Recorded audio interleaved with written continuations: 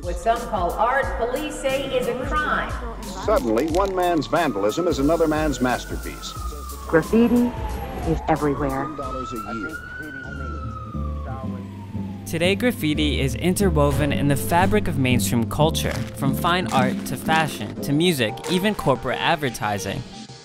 But when the modern graffiti movement was started as an illegal expression of rebellion by teenagers, few realized it would explode into a larger cultural phenomenon.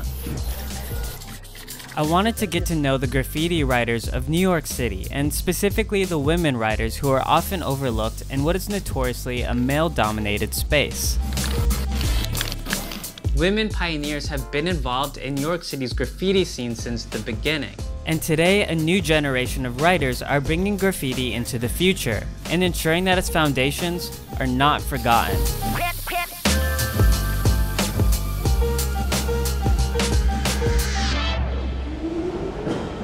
New York City has a storied history with graffiti. Hip-hop was born here during the 1970s, and graffiti became one of the original elements of hip-hop. Today you can find this art form all across the city, from building walls to subway tunnels. Some of it is sanctioned legally by the owners of the buildings, and some of it is defiantly thrown up without permission. Growing up in Florida, I saw some graffiti, but I never thought much about who made it or why. Since moving to New York, where graffiti is almost everywhere, I've gotten more curious about who made these marks, how long have they been here, and what's their story. The first artist I met is Ming, an up-and-coming writer from Queens. She invited me to meet a crew of fellow women writers called GW2 as they worked on a new wall in the Bronx. So who's here? Who got the invite? Okay, so Kayla is friends with the owners of this restaurant, La Masa. So then she just hit us all up on group chat. These are women that welcomed me into their existing community that they had 6 years ago. So I wouldn't have been able to continue painting and never would have benefited from this whole community, like had it not been for people like these women who opened up a space in their circle, you know what I'm saying, for friendship, you know, which I think is very rare as you get older, you know. So Kay brought Jay together, and then we all know other women. So Erotica is here, Scratch is here.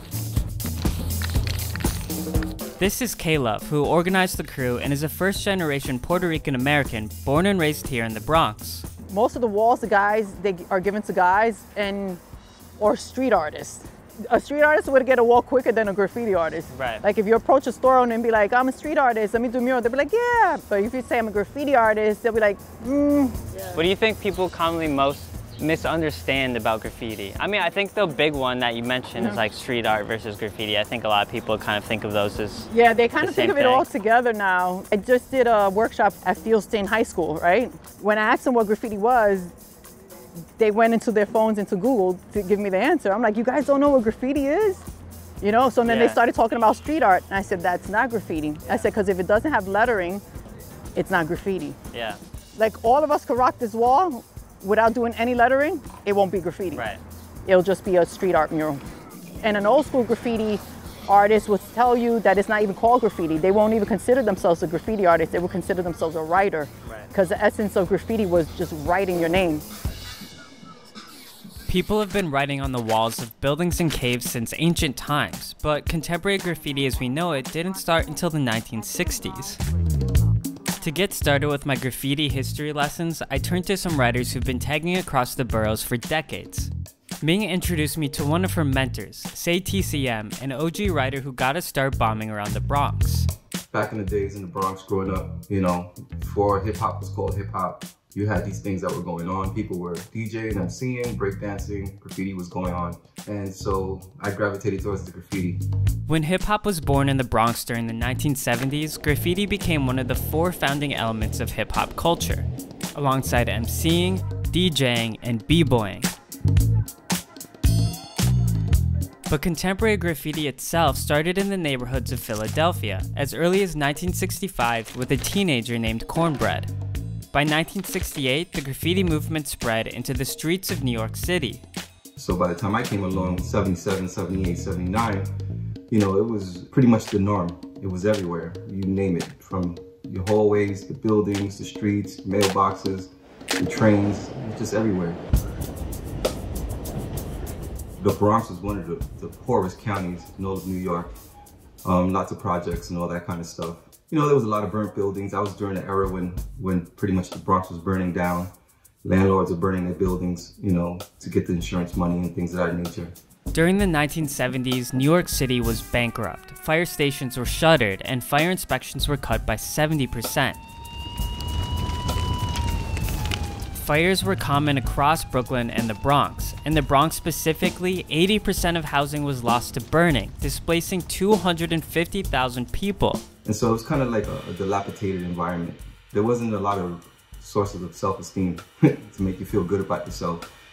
You know, but when you're in that environment, you kind of become desensitized to it. And so we made the best of what we had in that time. Could you talk a little bit from your history, why you think there's such few women doing graffiti? I mean, I think originally it's just because it was a male-dominated sport, right? It's just like baseball, basketball, football, you know, CEOs of companies, no matter the discipline, the idea and the gender roles bled right over, right? So initially, there weren't that many female writers, but there were. Barbara and Ava, you know, 62. You know, after them, you know, Lady Pink came along. Lady Pink got her start in 1979, proving at only 15 years old that she was as good as the best of the boys. And at the age of 15, I started writing graffiti, and I was introduced into the New York City subway trains and the excitement and thrills of vandalizing those, and that was my opening into the world of art. The very first piece that put me on the map, per se, was the very first time I went to go paint a subway train with a bunch of guys. They took me to someplace in Brooklyn and had me doing my name on the train while a bunch of them are standing and looking over their shoulder at me as if it's not scary enough to be standing on the train tracks. A bunch of guys staring at me. I'm trying to do straight lines. But when I achieved it and I got it done from beginning to end, that put me on the map. And the guys were like, yeah, we gotta give her respect. Trains like the ones Lady Pink and Say TCM tagged in the early days became the go-to moving canvases for early graffiti, because it allowed the work to be seen across the whole city. This led to the style wars, where graffiti writers would create elaborate pieces in order to become famous.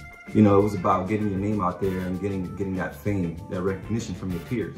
During the 1970s, New York City's mayor, Ed Koch, responded to the growing graffiti movement by introducing anti-graffiti laws. The government fought against graffiti by cleaning up subways, even unleashing dogs to attack taggers. By the mid-1980s, the city was succeeding in eradicating graffiti from its train system. Many taggers moved from the trains to building rooftops. This time became known as the Die Hard era. But by the time the crackdown happened, the graffiti movement had spread around the world, becoming a global phenomenon. Because of the aggressive and macho culture of graffiti, women not only had to act extra tough to be included, they were also at extra risk of being hurt or abused. But I also knew how the game was, very male-dominated. Yeah. And abusive to females or girls who want to write. They find a male artist and the guys are like, yeah, I'll take you underneath the wing, but it's all for the wrong intentions. Right. So it is hard. A lot of times I just did stuff solo or just with one or two people. As a girl, you just gotta be tough. Men do dominate, you know, the graffiti world, still do. You know, I think that the difference is that there's not a lot of females that actually own walls, you know, to put something like this together, you know what I mean? Yeah. That you don't see a lot. After they finished the wall in the Bronx, Ming took me to Queens to meet another mentor. Jerms is a graffiti writer who also spins under the name DJ JS1. Hey, come here. Just try to spray a line right across there. There you go. Yeah, not bad, not bad. Yeah, you can just make a line anywhere in there. A little bit different. See, that's not a bad line. So light and close. Right? Yeah. Light and close. Yeah. Both Ming and Jerms are from Queens, and Ming was able to secure this legal wall in the neighborhood she grew up in for the two of them to paint together. Over the years, Queens and the other boroughs have changed as developers have moved in and whitewashed certain neighborhoods. Probably the most famous instance of this is the notorious 5 Points, which was a sanctuary for graffiti artists to do legal pieces, curated by a graffiti writer named Mears One. Now when Mears took over, Like, he really went all out, and he treated the place kind of like an outdoor gallery. And it was fantastic. They would do concerts in the loading dock area, bring in DJs, there'd be people breakdancing and stuff. Over time, that grew so big where it was like a tourist attraction. The owner wanted to knock down the building and put up 2 towers with a bunch of condos. A federal judge told the owner of the building, yeah, it's your building, you're allowed to knock the building down. It's not being landmarked, it's fine. However, give the artist 60 or 90-day notice that you're going to be destroying their artwork. If there's anything that they can come and salvage out of there that they want to take, let them take it. If they want to do new updated photos or whatever of it, you got to give them a warning that you're going to do it, and then you're allowed to do it. A couple of nights later, he hired some guys and they just went and splashed white paint over all of the artwork on the building. The artist sued the developer and won. Their work was legally protected, just like any other fine art would be. The graffiti community today looks a lot different than it did in its early years. And although the world of graffiti hasn't always been welcoming to women, mentorship between women writers has played an integral part in expanding the legacy of graffiti. Since the 1990s, new women have been appearing all over the world, and girls are being made stronger and braver and just as reckless as the boys. We have a sisterhood going on around the world, and we support each other and love each other, and absolutely it's happening because of the lack of support that some of them have from their own boys. And it's a support system that we need. You know, especially in these streets right now, it gets a little crazy. For the young women that watch this and are inspired by what you guys are doing, do you have anything that you'd like them to know?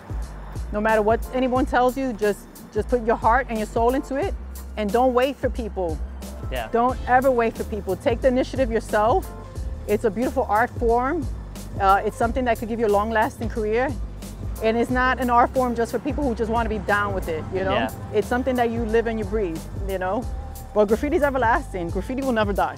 Yeah. If we wind up going to Mars, there'll be someone bombing Mars, believe you me.